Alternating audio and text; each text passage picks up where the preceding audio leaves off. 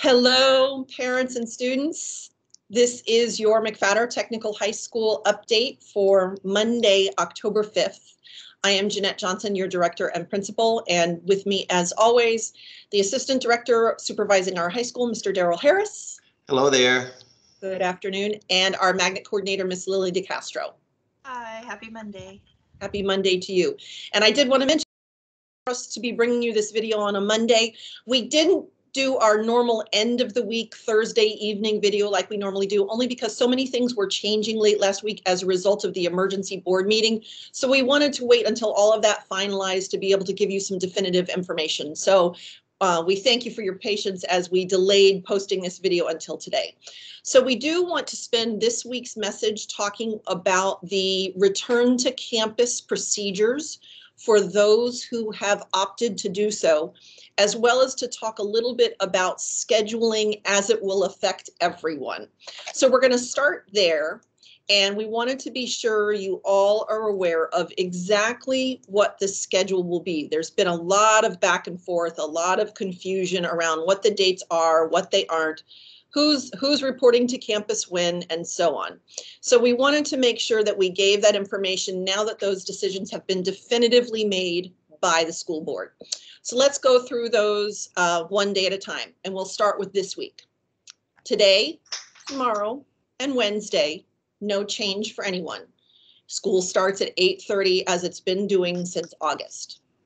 This Thursday, October 8th, is a planning day. That's new. It wasn't previously scheduled, but the district is providing a planning day so that our teachers who need to get onto campus and get their rooms ready for return to campus have the time to do that. So students, you won't have classes this Thursday. I'm sure you're disappointed to hear that. Okay, that's for everybody. Then on Friday, October 9th, we do have school for everybody. It is still remote for all of our technical high school students. But the one thing that does change, and again, this changes for everyone, is that starting this Friday, we will revert back to the school hours we have always had in prior years. In other words, a school start time of 9:15 and a dismissal time of 4:10. So that will start and will be for everyone, whether you're a remote student or an on-campus student. That starts this Friday. So those are the things to note for this week. Now, next week.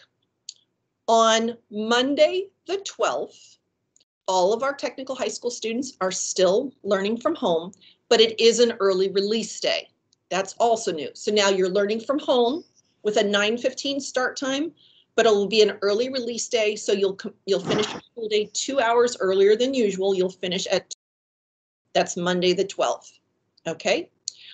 On Tuesday, the 13th, our 9th grade students who selected a return to on-campus instruction have the opportunity to report to campus. So that's their first opportunity to attend on campus, Tuesday the 13th.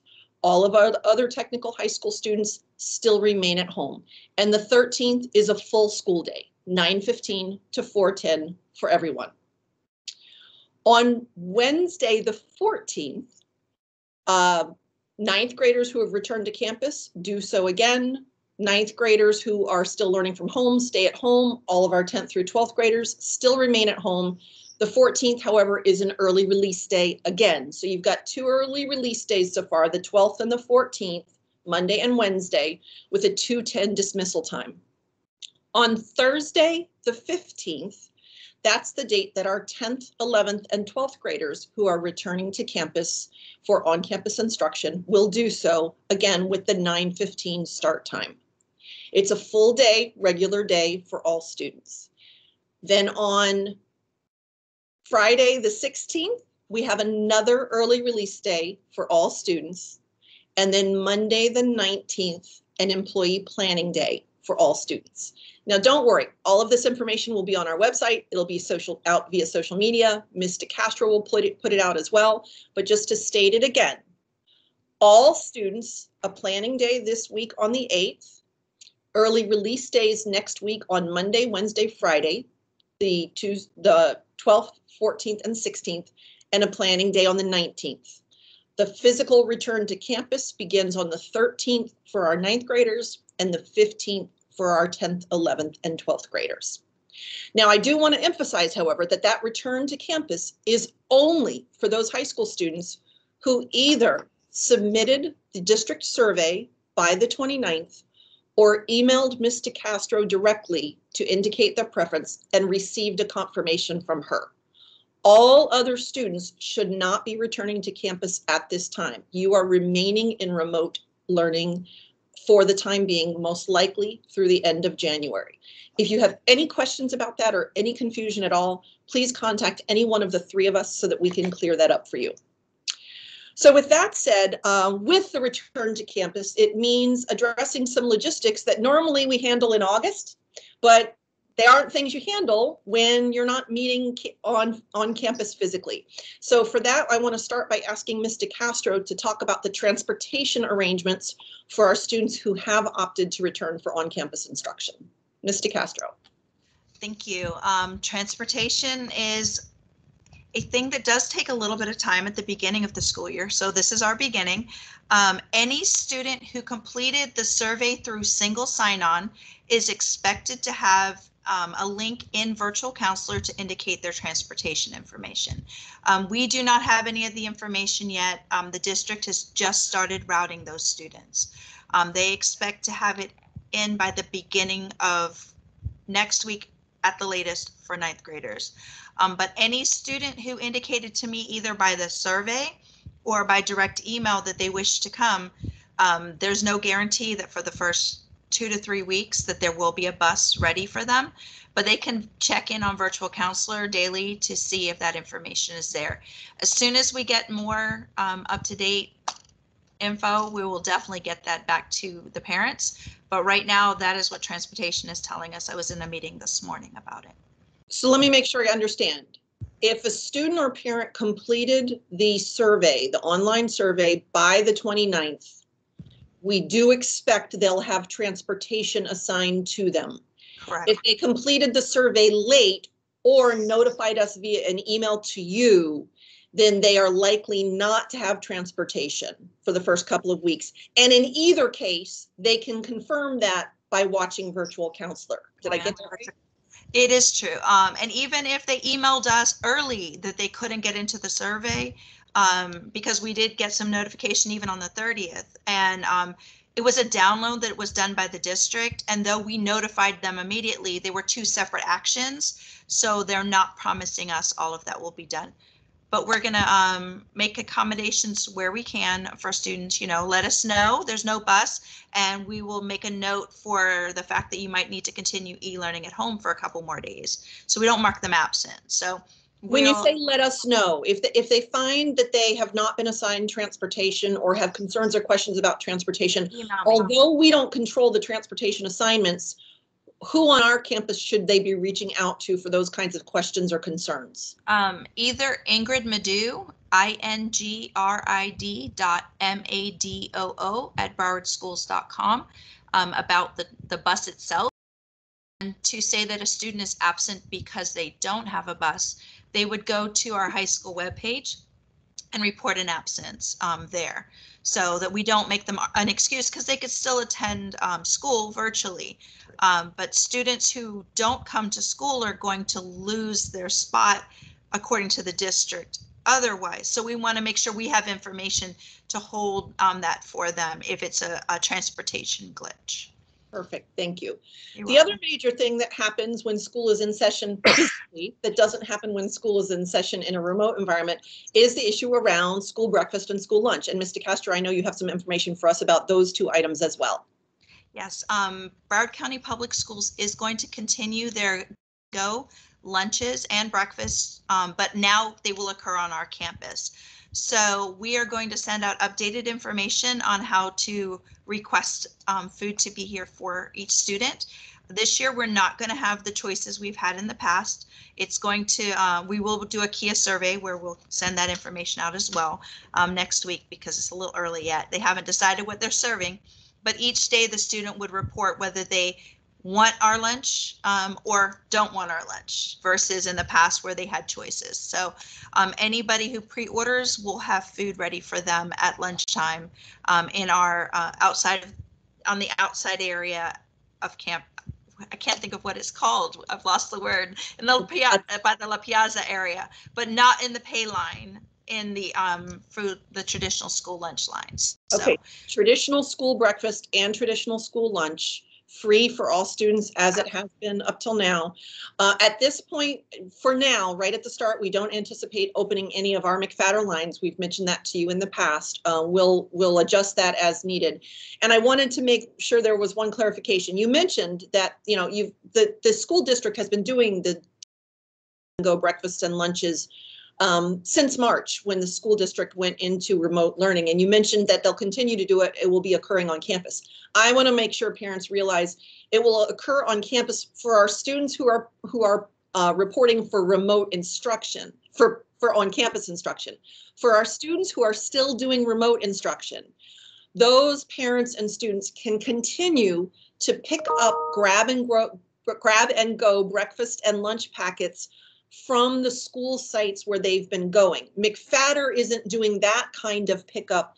It's doing the issuing the grab and go lunches for students who are here physically on campus. Did I word that understandably? Yes, and I appreciate you clarifying that, because literally they are not going to be bringing us any more food because it comes from Indian Ridge than the people who check the box for that day and say yes, they wish to have food provided for them on campus, and only the students who are expected through e-learning at school will receive that link. So it is very important, students who are still continuing to work remotely, you'll keep doing what you've done all along, which is if you want to pick up breakfast or lunches, you'll go to the local schools that you've been going to pick those up rather than coming here to McFatter.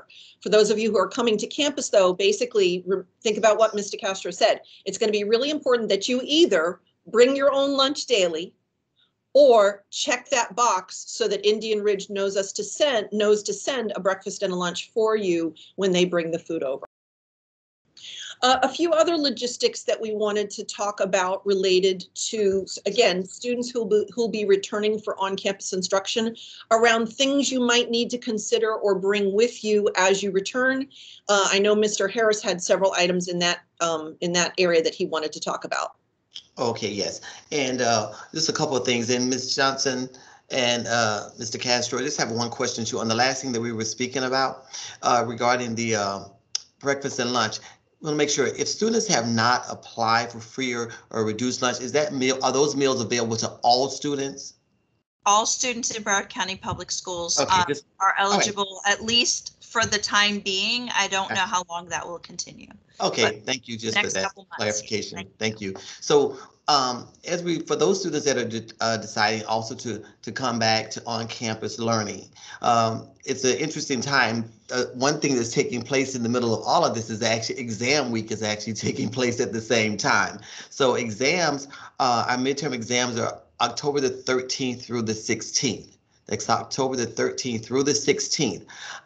Some of you may have already decided to exempt your exams. If you decide to exempt your exams and you have no reason to come on campus, I really encourage you to actually stay home, because you won't have anything to do because you won't be taking an actual exam.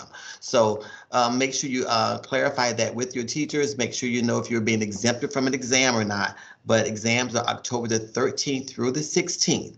And only the students that really are taking exams should be the students that should come on campus, okay? Let me clarify as well. So the students who are continuing to work remotely will take their exams remotely. You don't need to come on campus to take your midterm exam. What you just talked about is referring to the students who have scheduled to return to campus. Correct. And how that will work. And I know we did want to, and so we're leaving it up to students. The students who are scheduled for on-campus instruction may either stay at home to take their exams and start coming to school when their exams are done.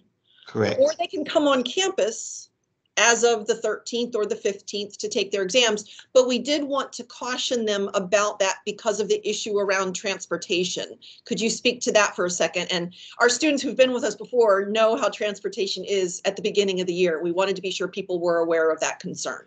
Yes, and with transportation, eventually all of you will get used to it, especially for our new students. You will get used to transportation, but this is new. This is like actually like the beginning of the year for our bus drivers. So there will be some challenges and there may be some late times that buses may come or pick students up. So that's one of the reasons that if you have an opportunity to stay at home and take your exam, it would be the best option to do that. So you don't have to deal with the challenges of transportation, getting to class on time, or walking into your exam late, and just adding some additional stress that you probably don't want at this particular time. That's just one of the challenges we'll probably have, and that all will eventually get ironed out. But this, as I mentioned, this is exam week, the 13th through the 16th. So there'll be a few challenges, and hopefully we'll get that all ironed out pretty quickly. Absolutely. We always tell our new students and our parents and our returning students and parents know this, that every year at the beginning of the year, and for all practical purposes, this is a beginning of the year for some of these logistics. Transportation is a problem for many students for the first week or two. Buses haven't learned their routes yet. Things are late. So we just wanted you aware of that. If you are planning to get to school by bus, you might take that into consideration along with your exam schedule as to which day you decide to start reporting back physically to campus. Now, once they do report, there are some issues around items they might need to bring with them. And I know you, Mr. Harris, you were going to update us on that. Yes. So in addition to the exams, also for those students that are returning, coming on campus for the on-campus learning, please speak with your instructors, your teachers, to verify if you need to bring your textbooks with you to class when you come on campus.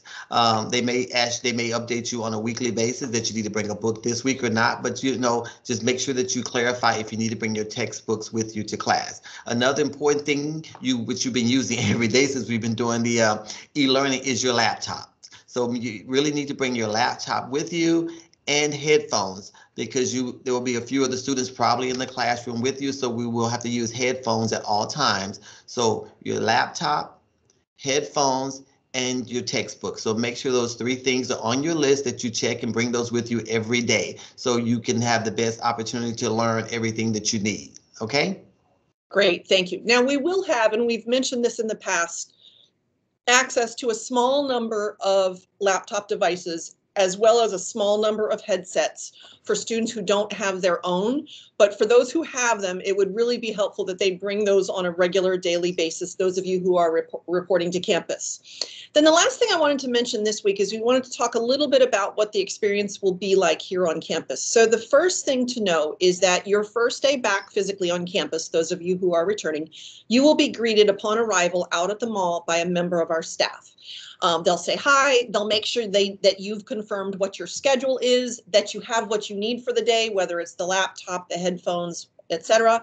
And they'll let you know where to go for each of your classes. Now, some of you may be saying, I already know where to go for my classes because I know where my classroom numbers are. Maybe you know that. Maybe you don't. We want to be sure we help you with that. But the other thing that will be happening is that although you are returning to campus at this time, some of your teachers are not. Some of your teachers, due to their situations, are going to be continuing to teach remotely.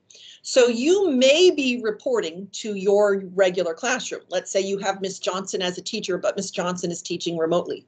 You might be reporting to Miss Johnson's classroom, where you will learn remotely from her with a different adult in the room supervising to make sure everything goes smoothly.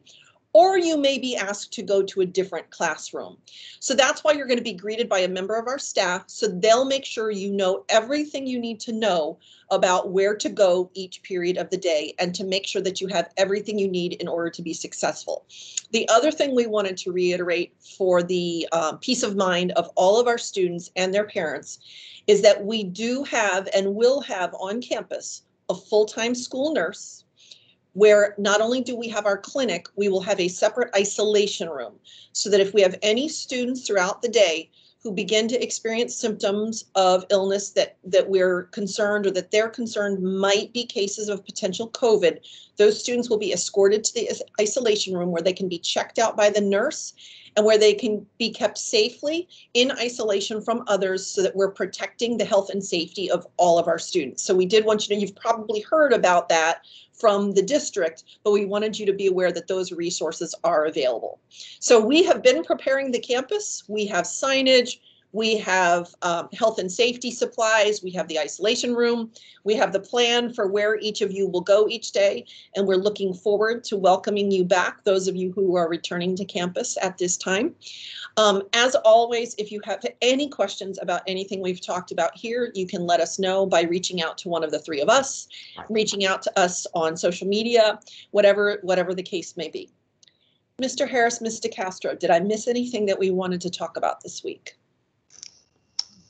We're just excited to see a lot of new eyes in the next few days, and we are being very conscious of how many people are in each classroom. So even though we might have moved a couple of students because of a teacher not physically being in the room that day, we're not just putting 100 people into any one space either. So I want to reassure parents that each room space is individual based on the square footage. And correct. If I'm not mistaken, I think the max capacity of our largest classroom where we have students who'll be learning, I believe, is 9.